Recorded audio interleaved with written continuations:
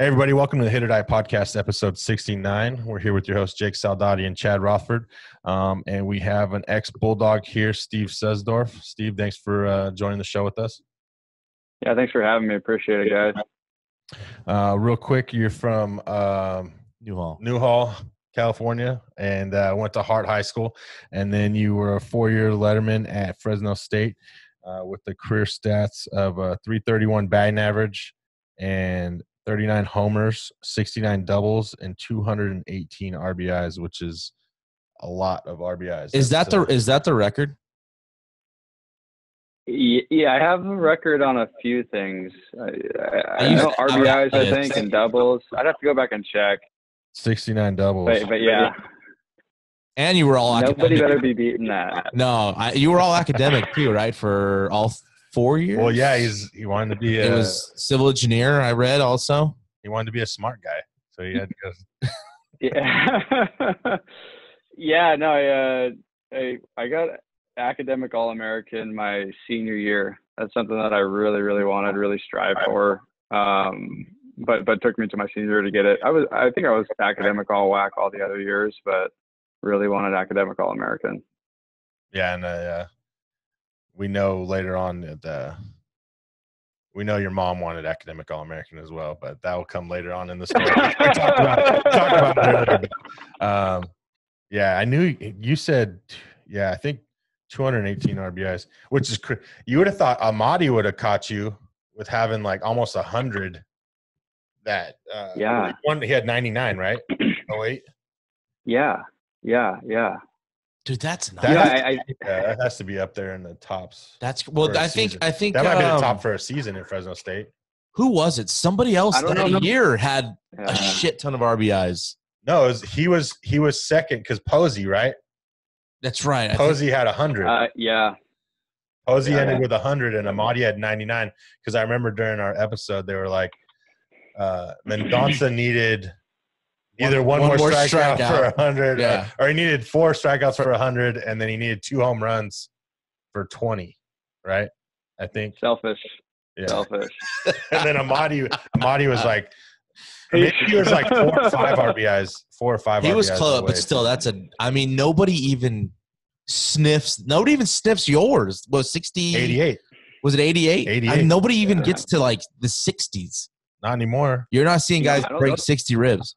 I was always thinking, because since we played, the most games you could play and lost the most elimination games you could possibly lose, I was like thinking we had the most at bats, you know what I mean? Yeah. And we had the orange stealth composite bats. So I was like, no one's ever going to beat these records. No. But I mean, guys still aren't even hitting 300. No, I was right there. I was right there with you junior year, thinking draft and stuff, and it didn't happen. Yeah. The worst thing is when you see guys there, you're like, well, and you know what? You played well on TV that year. No, but the draft was before. Was it before your regionals? It wasn't the same time? The supers? Yeah, no, my junior year I didn't get drafted, yeah. And the draft was during regionals. It's always during regionals. That was the one you were like an out away from Omaha. No, we won the regional. It's during regionals, not supers. It wasn't super because theirs was during. No, theirs was during regionals too. I thought was it? Oh no, supers. That was supers. Yeah, yours was during supers. Your supers. Yeah, yep. Yeah, ours was it was like the week in between. Because I remember we had the regional, and then I was like, oh, I'm getting drafted for sure. I was the regional MVP. And then I hit 331 with 13 and I think almost 70. Oh, my gosh. 70 ribbies, and I didn't get drafted. And like, we're going to Clemson for the supers, and I'm like, dude, I'm going to prove him wrong. And then, we almost won out away from the college series. But you got to send him that. He said he hit – I don't know if we've talked about it on the show. He hit a ball at Clemson, and I didn't really know him. I didn't know him then. It might be one of the farthest balls I've ever seen. It was the farthest ball I've ever hit. But we had it was my junior year, so it would have been it was 06, so it would have been your sophomore year, where they had the gray composite with the red middle, or the orangish red. Yeah. Which was just like the orange one, kind of. We got those because we were a low D1, so we didn't get those till regionals. and Easton sent us only 2 bats. Only 2. So our whole team was using the same bat. Yeah, that was ridiculous. So here comes Oral Roberts. Freaking, we sweep the regional and we go to Clemson, and we got 2 bats, 2 team bats that we're using. It was just ridiculous. And then the next year, and those were so good, weren't they? So good. Oh my gosh, we got to demo those bats. By the way, my sophomore year, they were still testing them out, and they brought them out to VP, and every ball I'm hitting is going off the weight room or on the weight room, and I'm like, this thing is great. Like, let me get some of that. And they're like, coming to you next year. Yeah. No, and then you were still using the orange one your senior year, because that was 07 when the orange one came out. Those were negative what? 3. They were negative 3. So when I played, we had negative 5s. No, you didn't. Yeah. No. It must have changed when I got to my senior year. Because when I was my freshman year, what year? It went to negative 3. I graduated in 01, and I had an air attack that was a -5. No, because I was 03 in my freshman year, so it would have been 99. And I don't remember so our bat was the red line. We had the red line C-Core. Your brother probably knows. My brother, red line extended -5. Yes, they were -5s. Yeah. I had both of them. I actually had one. That thing's like $1,000 bat now. I'm not joking. Go on eBay. They're like $6-7. Dude. So listen to this. So I find one in the storage shed, and I'm like, I'm bringing this thing to the alumni game. This last alumni game. I'm like, I'm gonna bring it, and we're gonna beat the Bulldogs. We're gonna cheat. I don't care. We're gonna win. And so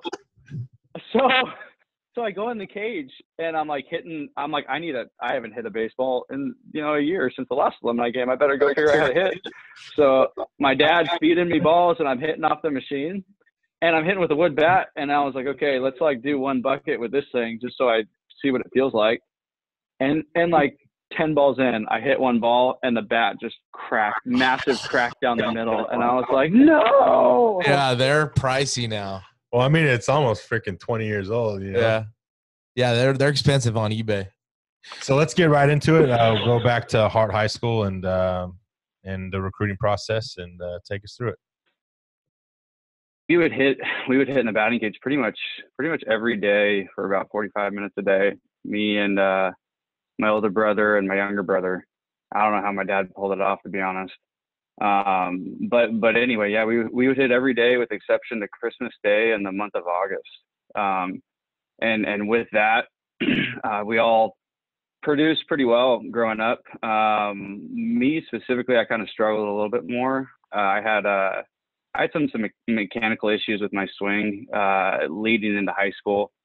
And my sophomore year, I was on the junior varsity team and didn't really put up too great of numbers. And my older brother was super good high school player, so I had a lot to live up to. But had a lot of mechanical issues, and got a hold of a really good hitting coach. My brother was at UCLA, and they sent all of their hitters to Craig Wallenbrock and Brant Brown over at the Ball Yard in Chatsworth. And I got to go over there and hit. And after my first hitting lesson, it was right before my junior year. It was the summer before my junior year is when I went and had that first hitting lesson and did some video analysis and went out in the game right after. And I hit the first home run I ever hit in my life, actually. And it was crazy. I mean, you think, I'm sure you guys hit homers in Little League and things like that, but I didn't. I kind of developed a little bit later.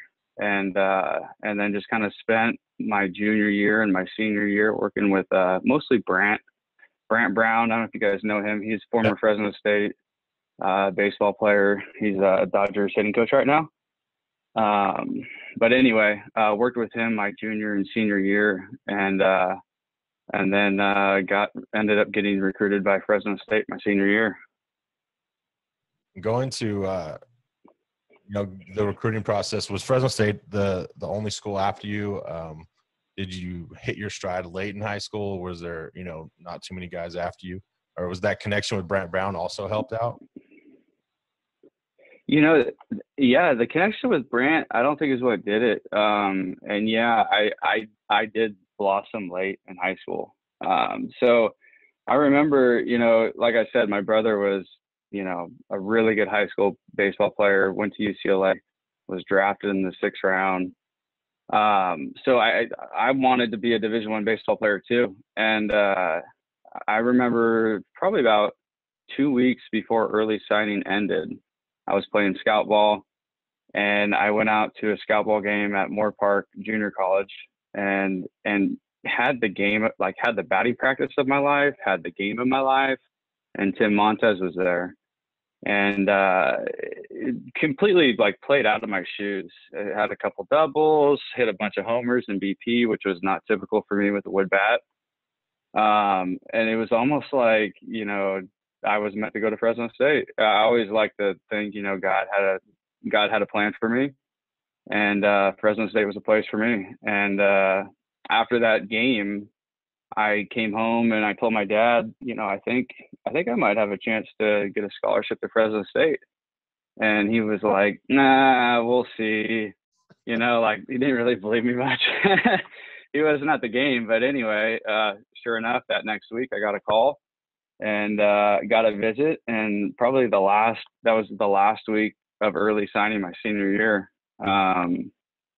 Went out to Fresno State, met Coach Batesel with my dad, and got a small scholarship offer, and and then took the week to kind of think about it.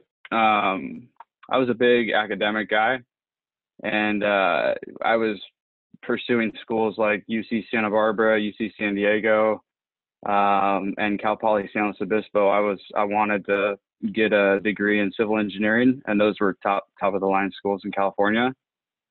So when I got the scholarship offer to Fresno State, not the biggest academic school, and I was a little torn on, you know, do I want to go there, or do I want to pursue, you know, my civil engineering degree? But I really wanted to play Division I baseball, and I remember I was torn for like a week, man, like thinking about it. Should I sign? Should I not? My mom was like, you shouldn't sign, you know, like you should go to one of these schools. You work so hard. And by the way, my mom loves Fresno State now. But at the time, I remember she was like, "You've worked so hard, you know, in school to get your GPA where it needs to be to get into these schools.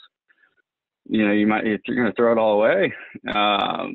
And it ended up being the best decision I ever made. I'm so happy I chose to go to Fresno State. The 4 years there were some of the best years of my life, for sure. That's funny. Yeah, your mom. I mean, and I can imagine being torn with that, because that might be, you know, a lot of outsiders maybe think that of the Fresno area. I mean, people I talk to, especially like I've got friends in other states, and they're like, "Oh, Fresno," and it's, you know, they have this perception, almost like Oakland Raider fans, you know.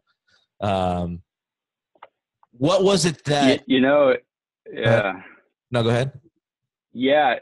No. Yeah. You know, we in Valencia. You know, I didn't know much about Fresno, to be honest. And it wasn't like it's a bad place at all. You know, it was just from an academic standpoint. You know, I probably wouldn't have had to try as hard as I tried in my to get my grades up and end up going to Fresno State. I could have got in with a lower GPA. That's what it came down to with with my mom. But anyway, like I said, she loves Fresno State, and my sister ended up going to Fresno State too and playing tennis out there for the Bulldogs. But as a family, like we're huge Fresno State fans, and I didn't really know the program, you know, what it was all about. And when I went out there on my recruiting trip and I saw the facility and I saw everything, I'm like, this is amazing. Like, this is how many people show up to the games. Like, it is unlike anything else. You know, my brother went to UCLA and I went to those games out there, and I mean, 100 people show up to those games. And when I was at Fresno State, I mean, we would get 1,000 people. We would even get up to 4,000 or 5,000 people if we had a Stanford in town or something like that. So way different atmosphere. So what made you decide finally to choose Fresno State? Like what was the deciding factor? I wanted to play Division I baseball. Like I'm going through, trying to live up to everything my older brother did. He was such a good player. I wanted to be that. I wanted to be a good Division I baseball player, and that was my opportunity. So I didn't know much outside of that. Aside from seeing the program, Ryan Haig was going to school there, and he was a former Hart-High guy. So I was familiar with him and his family, and he had nothing but good things to say about the program and Coach Batesel. So that was enough for me. Talk about your time at Fresno State when you first got there, and how much Batesel helped you. I know he's a big hitting guy, and obviously you love hitting. Just learning his philosophy and buying into the program. Yeah. So my first batting practice there was pretty funny story. So I got Brian Lappin in my group, and Jared Halpert and Ozzie Lewis. And if anyone doesn't know those three people, Lappin's, 6'5", 225. And Halpert's 6'3", 6'4", 220. And Ozzie Lewis was a freshman with me, but he was 6'3", 6'4". He's a big boy. So we're out there taking batting practice, and Lappin's launching balls off the scoreboard, and Halpert's launching balls off the weight room, and Ozzie's hitting plenty of home runs too. And I was this 6'1", 175-pound freshman, skinny freshman. And I'm just hitting line drives. I tried to put a few balls out, but the field at Fresno State was way bigger than Hart-High. At Hart-High, it was 310 down the line. So I couldn't put any balls out. And I walked off that field at the end of that first practice, and I called my dad, and I was like, I don't know if I'm ever going to play here, man. I don't know if I'm ever going to start. These people out here are grown men, and I'm just a little boy. And my dad was like, I don't think you're going to play your freshman year anyway, so don't worry about it. Just go out there and have fun. It was great, man. It was great. But no, I learned a ton from Coach Batesel when I was there. Kind of like I was talking about, I got to work with Brant a lot before I went out there, and we did so much video analysis and worked on the mechanics of my swing, my upper half specifically, and really got a good, efficient path to the ball, staying in the zone a long time. But one thing I didn't have was how to analyze a pitcher and know what they're going to throw you, or start to predict what they're going to throw you, and get out of the whole mechanical mindset. I mean, when I was in high school, I'd be up at the plate thinking about, what am I doing with my hands, and what am I going to do with my back elbow, and while I was hitting, you know what I mean? And you can't do that. If you're up there thinking about mechanics, you're ruined. It's game over. You're not going to hit. And Batesel got me out of that mindset and just got me focusing on the pitcher. It would talk about his plan of hitting the fastball, which ended up being tailored great for me. Growing up, hitting in the batting cage every day, we would ramp our machine up it was set up like 45 feet away, and we would ramp it up to 95, 100 miles an hour, and we would hit a bucket at that speed every single day. And so velocity was no issue for me for the most part. I could hit a fastball, but I didn't ever had that plan of focusing on it. And when I got to Fresno State, and Batesel kind of showed me the numbers of like, hey, you want to hit 450, less than 2 strikes, here are the college numbers. And I was like, all right, I'm going to do it. And so I just committed to that plan as a freshman, and it really worked out, to just trying to hit the fastball. And then I learned so much. During games, he would get all of the left-handed hitters together and get us to focus, watch each other's at bats, because how he's going to pitch me is probably a lot how he's going to pitch Ryan Overland or Tom Mendonça, et cetera, et cetera. So all of the lefties, you know, when there was another left-handed hitter up, I'd be watching them. I'd be like, what's his out pitch? Well, you know, what's he throwing when he's getting ahead? What's he throwing when he's getting behind? And when I got up to the plate, I had a plan, and you know, I knew their tendencies, and I could sit certain counts. And it was huge. It was huge learning that from Batesville. Before you got there, even in high school, were you a guy that watched a lot? You watched a lot of baseball? Not at all. Not at all. Yeah, I was thinking about my mechanics. I was never focused on the pitcher. I would just go up and hit, and I would look for a pitch and try to hit it. I would try to hit a fastball, but I'd try to hit every ball. You know what I mean? Like I didn't have much of a plan, and I definitely was not analyzing the pitcher or paying attention when I was sitting on the bench. What were some specific things that you guys would do, you know, for midweek, and what were practices like, and just what was the everyday Fresno? Because we haven't really talked about that with anybody. Like day to day at State, if you know you had finish up on a Tuesday night game, you know, what was Wednesday and Thursday like before you had a home series against a, you know, whoever, Stanford or Hawaii or somebody like that? You know, usually Batesville would have some kind of practice plan tailored to whoever we were playing. If there were certain weaknesses that we had, we'd be focusing on those. You know, we did a lot of situational stuff leading up to upcoming games. I can't really think of anything specifically though.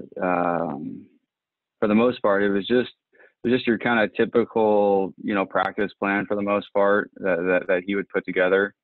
As an outfielder, I spent a lot of time. Outfielders have tons of time to hit, which was great. You know, a lot of the infielders would be doing ground balls, and we would do, you know, some of our outfield work too. But there was significant time that we had of downtime that we would just be in the cage hitting, which was great. And what did you take away from? I mean, how much? You know, obviously you were part of that 08 run. What did the classes before you, and I think we talked about this a little bit in the last episode you were in, but to refresh, like, you know, being a freshman and sophomore, and I know there were some pretty good classes prior to that 08 team and going to some regionals, you know, what personally did you take away from having those experiences and moments, you know, going to Fullerton? I forget where the other one was at. Yeah, a lot. And we did have great teams. I was just kind of thinking about it. My freshman year, I think I finished hitting like 280 with no home runs, and was a smaller guy. And that summer, I went out to Santa Barbara and spent the summer out there playing for Santa Barbara Foresters, and worked with a hitting coach out there, focusing on getting more weight on my backside, and spent a ton of time in the weight room, working out sometimes twice a day, just trying to eat as much food as I can and put on as much weight as I can. And then came back my sophomore year, and was with that group of guys on my sophomore year team. I mean, we were unreal. You guys have already talked about it, but I mean, we had Bo Mills and Christian Vitters, Nick Moresi, and in that lineup, you know, I got to lead off, which is amazing, right? Because they don't want to pitch to those guys. They wanted to pitch to me. So I saw so many fastballs. It was great. It was actually easy to hit in, you know, now that you think about it. My junior year was a little bit different. You know, we didn't have Bo Mills, Christian Vitters, Nick Moresi. I had Lappin hitting with me, which was great. But it was different hitting in the middle of the lineup. I saw a lot more off speed. So I went through a period there and kind of struggled early on in the season. Going into my junior year, I was, you know, coming off of a really good season. A lot of scouts were interested. And I got really caught up in in getting drafted. And I went out, during batting practice and brought my wood bat out and was like, yeah, watch me hit with my wood bat, like before games, before college games, I'm sitting out there hitting for the scouts, and my first 20 games, I might've been hitting 220. It was brutal. And I got to a point we weren't winning. I wasn't hitting, and I got to a point where I was pretty much like, might as well take these wood bats and throw them in the trash, because scouts don't want me now, and pick up my metal bat and just go play college baseball. And once I figured that out and just tried to enjoy college baseball and not worry about the next level, started hitting, we started winning, and we ended up having a great season that year, and went to Fullerton and, lost again at Fullerton, which was a bummer. But really learned a lot that year. I learned a lot about not looking to the next step, just be where you're at, enjoy the level you're playing at, and don't get concerned with all the hype. And I think a lot of people kind of lose track of that, especially around the draft. There's so much hype around the draft, a lot of college players get mixed up in that. Do you guys see that at all? Yeah, I do. I mean, even in a lot where we're at, though, we kind of get more caught up in these high school kids caught up in the D1 scholarships. They're looking towards that. That's like their draft kind of, they're looking towards that rather than concentrating on their high school season, Yeah, it's stressful as a high school player. I remember that because, older brother went to UCLA, older brother was CIF player of the year, and we're getting to the end of early signing and I don't have an offer. I was stressing out, like I'm not good enough. It's a stressful time, but biggest thing I could preach is just enjoy the stage of baseball that you're at, and you start worrying about the next level, the next step, and you're gonna underperform where you're at, and you're not gonna enjoy where you're at. I mean, even through the minors, it's so easy to look at I want to play at the next level. I want to play at the next level. But half the best part of getting to the big leagues was the ride there, and just enjoy the ride there. We'll go back just a little bit. Going into after your junior year, you didn't get drafted. Going into your senior year, did you kind of just take that mindset of what you're talking about, just having fun? In my senior year, I'm just going to have fun and go out and play baseball and just let the cards fall where they may. Yeah. Junior year, the draft was the most frustrating process for me, man. I thought, with the numbers that I had put up my sophomore year and my junior year, I was hoping to get drafted in like the 5th to the 7th round. And if I would have been drafted there and gotten that money, I would have signed and never thought twice about going back my senior year. And I communicated that to scouts, so they were aware, like, don't waste your time on me. If I'm drafted past the 7th round, I'm not going to sign. Or if I don't get paid that amount of money, I'm not going to sign because it's not substantial money, and I care too much about school and I want my degree. And but I didn't think I wouldn't get drafted, right? And so I'm sitting there watching the draft, and it's on the computer, and round 5, round 6, round 7, round 10, round 11, round 12. By the time I got to the 20th round, I took my laptop and I closed it, threw it into a wall, got in my truck, and started driving down a residential road about 65 miles an hour. I was heated. I was like, I'm watching people get drafted that I'm like, my numbers were twice as good as yours. Like, how are you getting drafted ahead of me? And I get it, like the draft is about tools, about projectability, and all of that. And that wasn't me. I was a guy that put up numbers. I wasn't a guy that ran a 6.5 60 or projects into a ton of power. That's just how it goes. It's not about production, though. It doesn't make any sense to me, especially when you're producing at that level. Right? I couldn't I couldn't believe it. It was frustrating, but it was what it was. You know, it like I said earlier, it's like, to me, it's like God had a plan, right? Like if I would have been drafted in the 5th or 7th round, I wouldn't have thought twice. I would have signed and left. And I'm so happy I didn't. Yeah. You know what I mean? Because I mean, ultimately you got there, right? You didn't know that obviously then, but were there any conversations with Coach Batesel after that, or Coach Ware, or any of the staff during that process once it finished, to kind of use it as motivation or whatever? For sure, yeah. Batesel called me up and was like, "This is ridiculous. You know, the fact that you weren't drafted is embarrassing."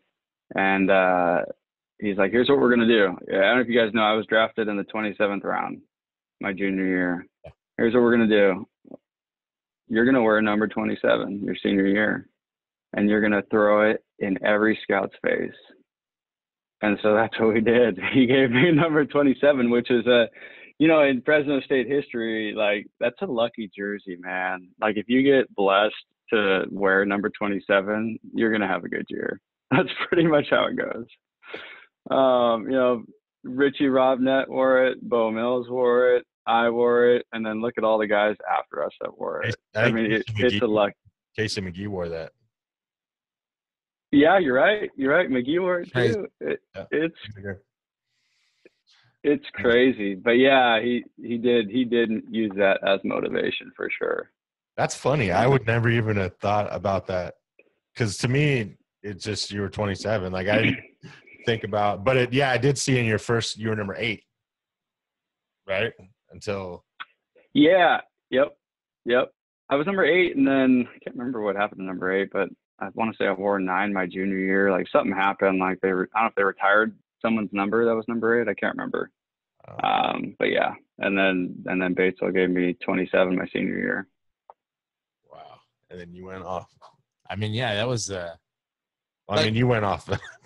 And like we talked about too the last time is a lot of you guys, with Hedstrom and Amati. I mean, you guys played like every inning. That whole, Mendonça, that team, you guys stayed healthy. It was like everything kind of aligned. I mean, it maybe not the record overall, but a lot of things happened to make that all go. And it's still so much fun to watch when they post those games. Yeah, man. Those were the best baseball times of my life by far. I tell everybody that whole experience is way better than the big leagues. Like what we did out there was such a cool team accomplishment. And it, you're right. Everybody was able to play that long. Funny story is not everybody was healthy. Like I bet Mendonça. Well, and Detweiler. Mendonça, what? Yep, Detweiler wasn't healthy. Mendonça got hurt in a regional and played through it. I don't know if anybody knew, I ended up having hip surgery after my first professional season, but I had all sorts of hip problems my senior year. And at the end of games, I had something, a tendon in my hip was rubbing, like a bone was rubbing on it every time I would swing.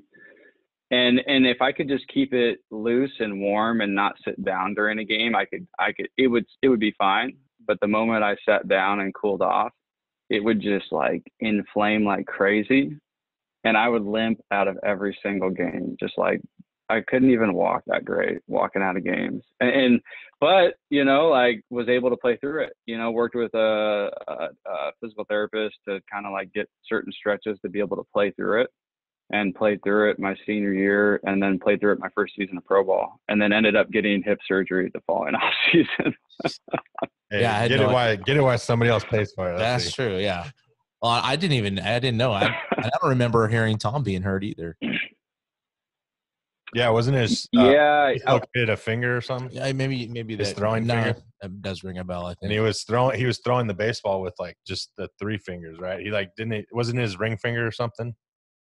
I don't know. I can't remember what finger it was, but yeah, I want to say he like jumped up for a ball and then came down and then dislocated his finger, and then was playing through that too.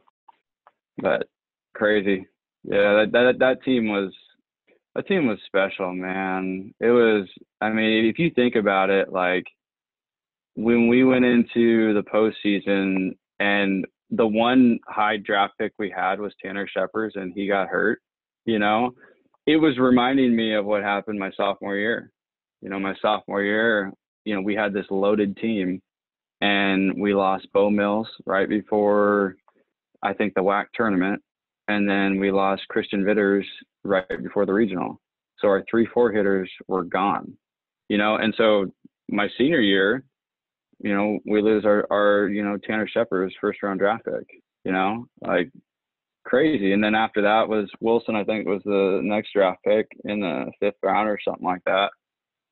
But that team, you know, like we all got hot. We all got hot probably right before the WAC tournament. You know, we didn't start off great. We were supposed to start off great. We didn't. Like every other year that I was there, we always started off bad, man. Oh, yeah. I don't know what the deal was. You know, we just like took us a while to get all the, you know, the jitters out. But got hot, you know, right before the tournament. Going to, you know, getting drafted and just that different mindset of playing professional baseball. Yeah. So drafted by the Phillies, which, you know, I don't think I could have asked for a better fit in an organization. They were big into hard work. We would condition more than I feel like other organizations. One spring training, I lived with one of my buddies with the Phillies organization was Vance Worley, and he went to Long Beach State, and Andrew Liebel went to Long Beach State as well, and he was pitching for the Blue Jays. And we were living all together in a condo in spring training, and I would come home like 2 hours later than he always would, and he'd be sitting out at the pool, hanging out. And he'd go, "What are you guys doing?"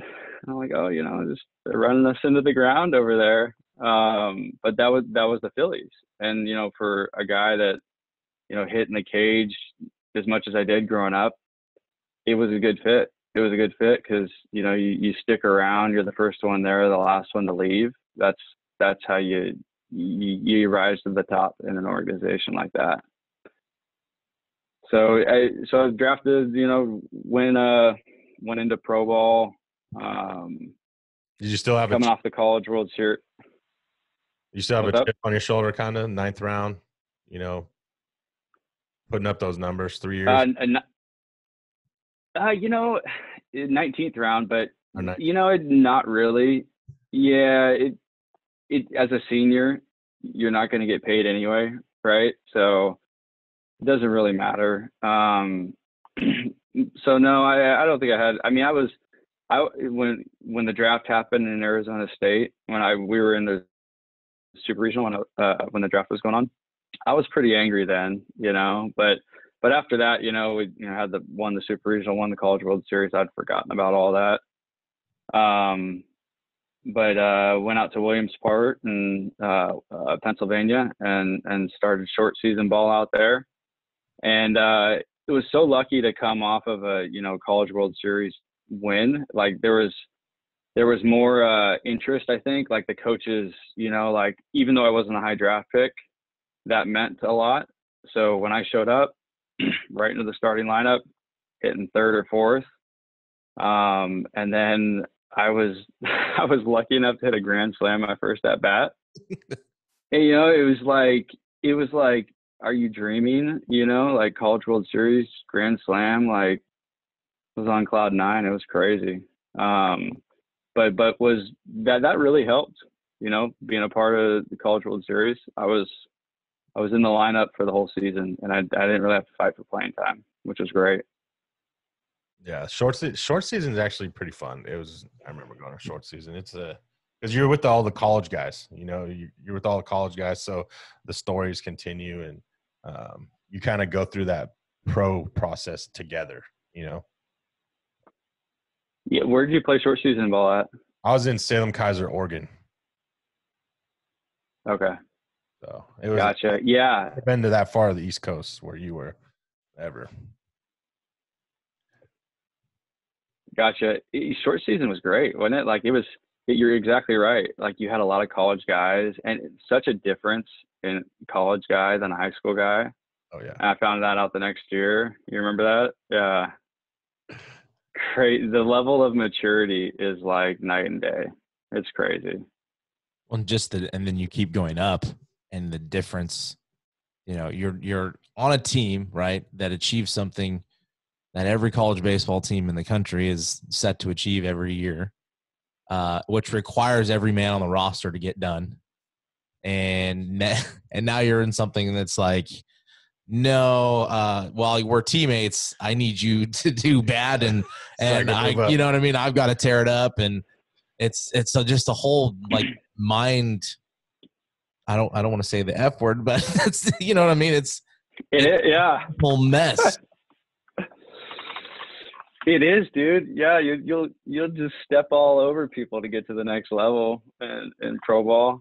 You know, what was really funny was when I was at Fresno State, we would go on road trips and stay at Courtyard Marriott's, you know.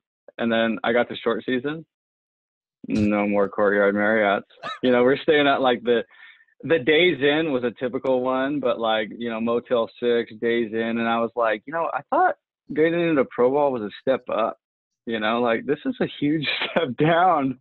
This is brutal. The buses are worse. The hotels are out of horror movies. You're just like, I hear about that too. I get to hear about the locker rooms being a disaster. And Andy Underwood what he always tells us about his uni. I hear that uni story. And that was the one thing, is like pro ball is supposed to be this glorified thing. And he had pants that were like 12 years old that had no more patches left for holes. And it's a grind. Yeah. You know, we would have Fresno State would have booster club people, or our booster club would show up with doghouse tri-tip sandwiches before games sometimes, take care of us. You know what I ate? You know what I ate my first 3 years of pro ball? I had 2 PB&Js every single day before every single game. I had so many peanut butter and jelly sandwiches, it's crazy. No, that was the staple. 2 loaves of bread, peanut butter, and jelly. And yet it depended on your clubby too, because some guys like grape jelly, some guys like strawberry, but you got to pay extra for that. It's crazy. Yeah. I remember Donald it's crazy. Tell a story about when he was in the minors and they had no power. They had like 7 guys and one like 2-bedroom apartment, and I don't know. It's not what some of these kids think it's cracked up to be. I don't know if it's better now. And obviously the wage thing has been a huge topic the last couple of years for minor league baseball. Yeah, I am such a big college fan. Like, if there's one thing that I've had time, you know, plenty of time to go back to Hart High and talk to kids in high school. But the one thing I always focus on is go to college, man. Go to college and get that degree. You get drafted, they give you, you know, $200,000. You know, $200,000 does not go very far after taxes. You know, it's what, $120,000 or whatever. It's not that much money. You know, like, go and get your degree, because not a lot of people make it to the big leagues. You get drafted, you know, it's still like a small handful that actually make it, and it's not easy to make it. You know, like, I was a senior sign. I fought for playing time every single year. My path to the big leagues was so difficult. You know, most every season usually went the same. Once I got to AA, I'd start the season on the bench, and then halfway through the season, the guy in front of me that's getting paid $1 million isn't hitting, and then I get to play, and then I hit well, and then I lead the team in hitting, and then the next year starts all over again. Start on the bench, the same guy starting, and it goes over and over and over again, and it is such a fight to claw your way through that system, and hopefully you make it, right? But if you don't, then what? You know, at least I had a degree to fall back on, and I had a job once I decided I was done playing baseball, I had a job within a month, you know, a good paying job. And people lose sight of that. I had a really good friend in pro ball that was a high school guy, and he got paid $200,000 or $300,000, and he played with me the majority of my career. So he was with the Phillies for 5 or 6 years, and then he got released. And he had the deal where they'll pay for his college, and he'd go back and pay for college, but he still needs to spend 4 years of his life to go get his degree to get the job that I already have. You know what I mean? Right. So, I mean, the biggest thing I could say to the high school players, you know, if you're not a first round draft pick and they're not giving you $1 million or $2 million, you should go to college. And it's a really fun time. You know what? It's a lot more fun than pro ball. I'll tell you that right now. Yeah. And it's crazy that I haven't heard it that way before, where it's like, you think about being drafted out of high school, playing pro ball. Yeah. But you could be 25 or 26, not make it to the big leagues, and then have to get out. And now you're going to be 31, 32, graduating college and not having started, you know, and that time, a lot of people are married, have jobs, you know, doing that. And there are those lifer, though, the minor league guys that do that and can get away with it. But just looking back and thinking about it now, like, yeah, the degree, it makes more sense. Unless you are, because you know, as I do, money matters. You know, money talks in pro ball. Oh, for sure. Yeah, no, definitely. Yeah, for high school guys, and then for college guys too. You know, you're in college and you have a scholarship and they're paying you to go play there. Get in class. You know what I mean? Get in class and try to make some progress towards a degree. That always ate me up when I would see guys wasting, you know, either not going to school or taking classes that, you know, were never going to amount to a degree, and then get drafted and then it doesn't work out. And then they go back to school and, you know, they're technically sophomores because they never really took class seriously. And then they still have 2.5 more years to get out, you know, like that. No, like, you know, just take it serious. You know what I mean? Take it serious and go to class. And that's what Batesville kind of was all about, you know?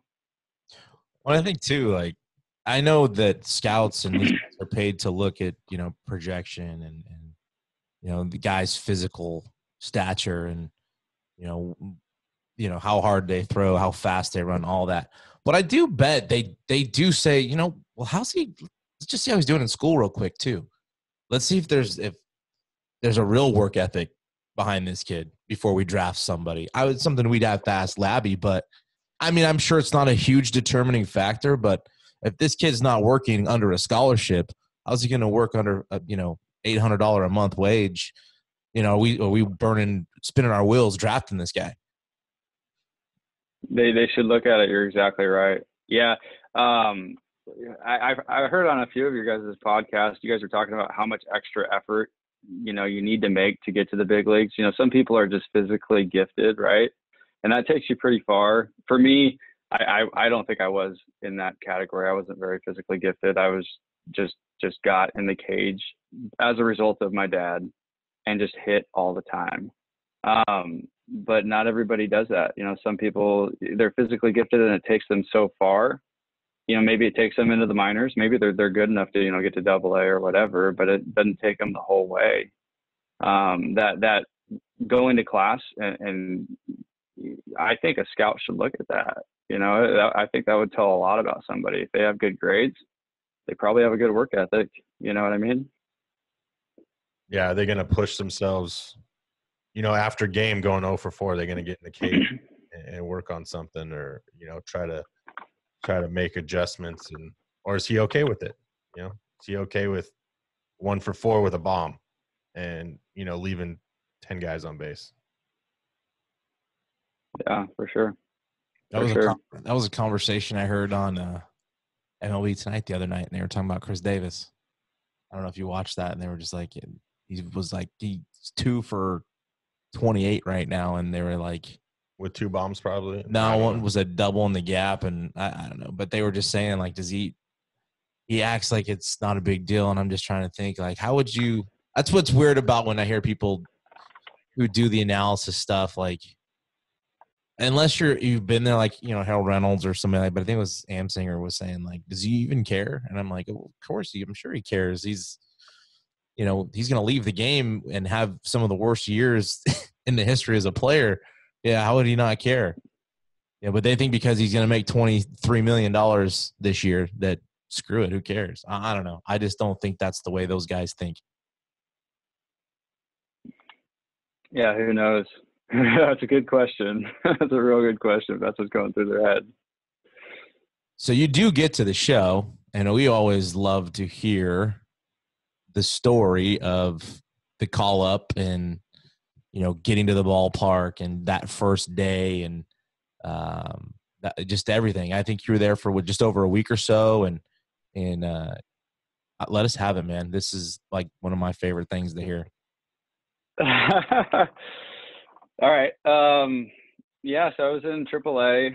I think we were in Rochester, New York, I think is what I remember.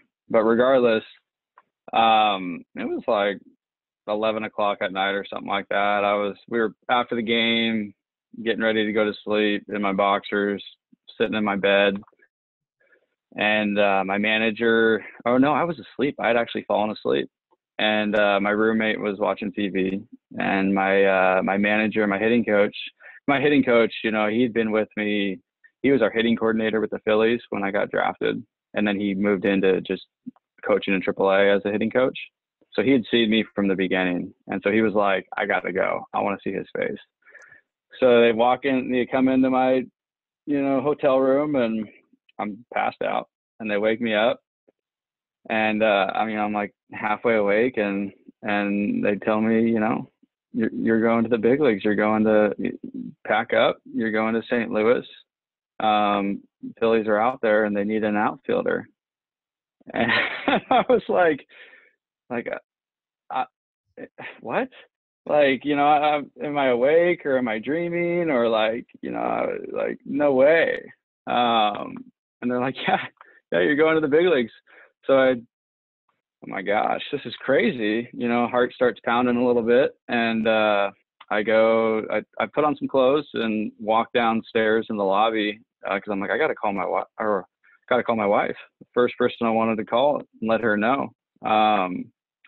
And told her, and you know, that was a super cool conversation. And then the next person, I called my parents and told my dad, and that was so cool.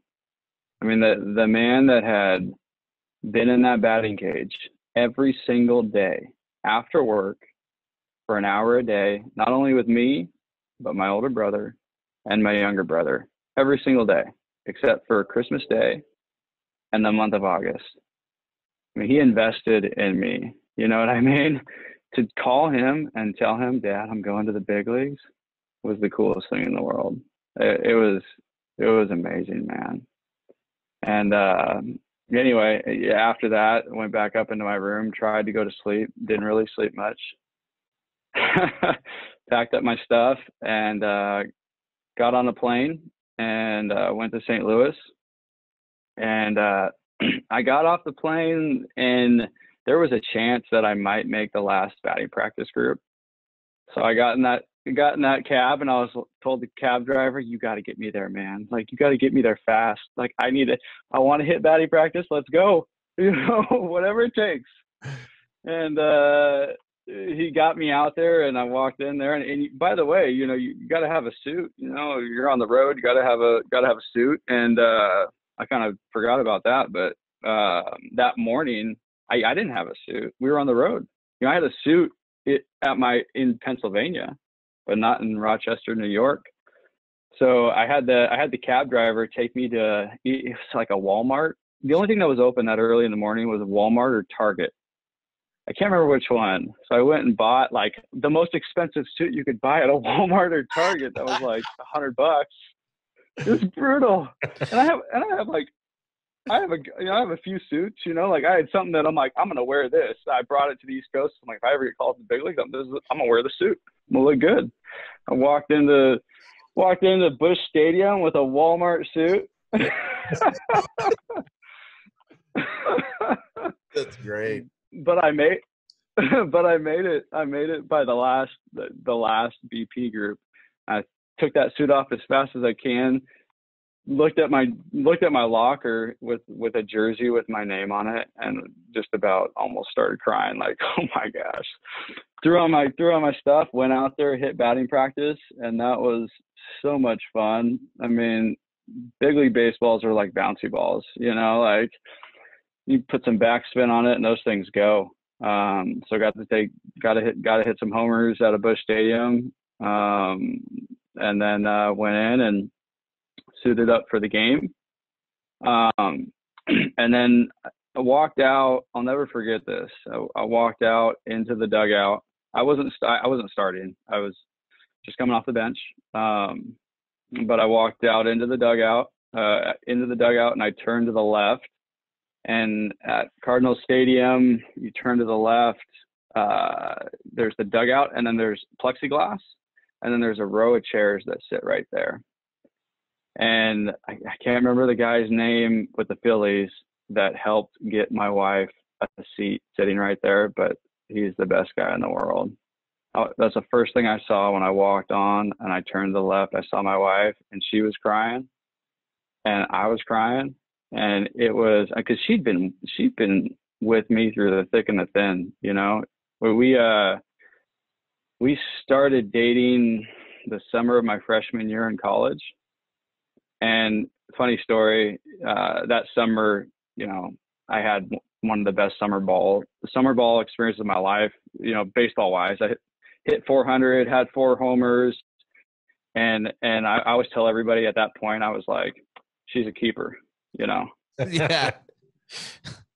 That girl's a keeper, you know, like Well, going through, I mean, playing pro ball is a grind, I'm sure. I mean, but being he's talking about how good he did. No, I know. He was dating her. You can't ruin that. No, you can't. Yeah, it's not broke. You don't mess with good baseball. But I'm saying, like, to be to go through a pro, you know, season, you know, is tough. You know, to be a wife of a pro athlete is probably just as, if not tougher. So to share that moment, dude, that's pretty sick, man. That's awesome. Yeah, she'd been through war with me those years. From when we got married in 2010, from there on out, she was over with me during season. And it was so cool. It was so cool to share that with her. And then anyway, so game went on. Lance Lynn was starting pitcher for the Cardinals, and I was sitting in the dugout watching the game. And I'm watching this guy mow down our lineup with fastballs. And I'm sitting there watching, and I'm like, why can't anybody hit a fastball? Like, come on. Like, the guy's throwing fastballs. Let's go. Guys are in the yeah, I'm like, come on, you guys, you know? And then, like, 6th inning, 7th inning rolls around, and the pitcher's spot's coming up. And Charlie Manuel looks over at me, and he was like, you're going to hit. If pitcher spot gets up, you're going to hit. And I wasn't like, you'd think like your heart would be like pounding like crazy, but for me, it wasn't. Like I was comfortable in the box. I wasn't as comfortable on the field in, you know, defensively, but when I got in the box, I was good. And so I got ready, ready to hit, and got up there, and I'll never forget when they announced my name. You know, they announced now making his big league debut in St. Louis. Like, you're not home, but everybody was cheering, man. That's cool. You know, it was so cool. Yeah, I walked up and I was like, oh, this is awesome. And first pitch, fastball, but it wasn't a straight fastball. It was a sinker. And I found out why nobody was hitting him. And Lance Lynn has the dirtiest sinker. I mean, it's almost like a left-handed curveball. You know what I mean? It just like, boom. And I took the first pitch and I was like, oh my gosh, like I've never seen a sinker like that in my life. And then ended up working the count and ended up hitting the ball up the middle. It squared it up good. Like a low line drive up the middle. and he gloved it a little bit, and it ricocheted to the second baseman, and they turned a double play. I squared it up and just, you know, hit it right at him and double play. And so I'm running back to the dugout, just kind of like with my head down, like, dang, man, I didn't see it going like that. And there were fans, St. Louis Cardinals fans, standing on the dugout, like, get your head up, son. You made it to the big leagues, you know? St. Louis is amazing. You know, I wouldn't have got that at Philadelphia. Back to AAA. Was there any time? Yeah. Was there any time to be starstruck when you got there that day? I mean, who was on that? I mean, was Ryan Howard there? Did you go to big league camp and all, like the year before or spring training? So you were around guys? Did you already have that? I already had that moment with the Phillies guys. So not there for me. When I was in minor league camp, Chase Utley came over to talk about hitting one time. And that was so cool, man. I was a huge Chase Utley fan. Like when I was working with Brent Brown, we would pull hitters' swings up and then side by side my swing. And we would, like, you know, try to get my swing looking like theirs. And Chase Utley was one that we looked at all the time. So he was like one of my favorite players. And he came over to the minors and was talking about hitting. And I was like, hi, Chase. You know, I'm Steven. You know. Using full name. Yeah, I was so lame. But yeah, no. With the Phillies guys, I wasn't as starstruck. When we went to Detroit, that was the second series, and Miguel Cabrera and Prince Fielder were on that team. I was starstruck. Yeah. Oh yeah. I made sure I got a jersey signed by Miguel Cabrera, and I got a ball signed by Prince Fielder. That series. That's pretty quick. You were ready to go in there and get some stuff signed. You weren't scared. You're like, let me bring in my bats. I'm going to use this one today, but you can sign it still. Yeah, I went in there, and you know, one of the other young guys on the team, they were sending stuff over, and they were talking to the clubby, and I'm like, what are you doing? And they're like, oh, I'm gonna go get a ball. I'm gonna have the clubby go over and get a ball signed by Prince Fielder. And I was like, can you get me one too? You know, like, I don't know what this costs, but like he was sending over a jersey, and I was like, hey man, I got a lot of meal money right now, and I'm ready to spend it. You know. He said, yeah, I'll get you a jersey. I'll get you a jersey and a ball. And I'm like, yeah, let's do it. Did they end up getting you a Cabrera jersey? I got a signed Cabrera jersey, and then a signed Prince Fielder ball. It was super cool. That's cool that they just have extra jerseys lying around, Cabrera jerseys. Or did you get it signed on? Oh, they probably went up to the shop and bought it. And then I paid the clubby, you know, I don't know, $400 or whatever it cost. Damn. But yeah, the clubby was, you know, went and did that and took care of me. It was great. That was 13? Yeah, 13. When did he win the Triple Crown? Just after that? I think 14 he won the Triple Crown. Either way, that jersey's going to be worth some money. Oh, he's a Hall of Famer. That's a good move, bud. It's a good investment. And then in Detroit, you got your first start, which resulted in your first hit. Yeah, I got Rick Porcello, which, by the way, so my first at bat was in St. Louis, and then I got to come in when we were getting blown out, and I got to face Max Scherzer. I think it was my second at bat. Lucky guy. Yeah.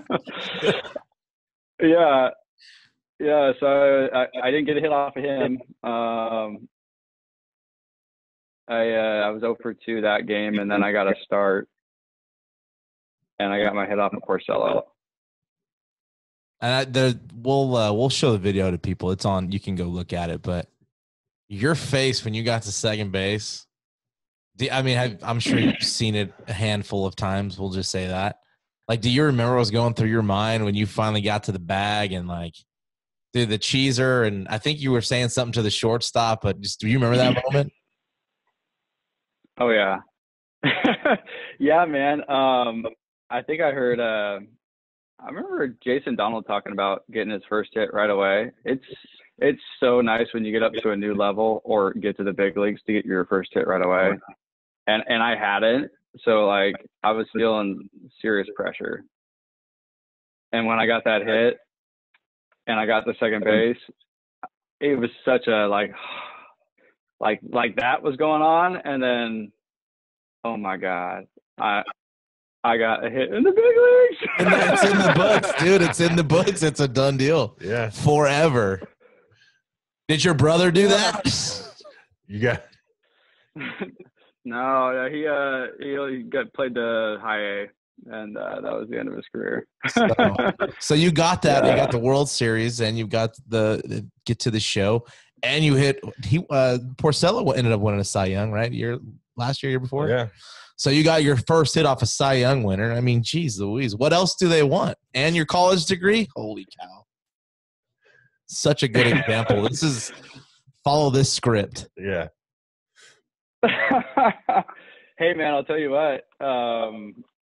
Getting a job after playing baseball was having actually being a professional baseball player that made it to the big leagues played into my hands so well. Like I was going up against other people that had, masters in construction from like a top tier school, and I didn't, but they didn't. I went to my interview.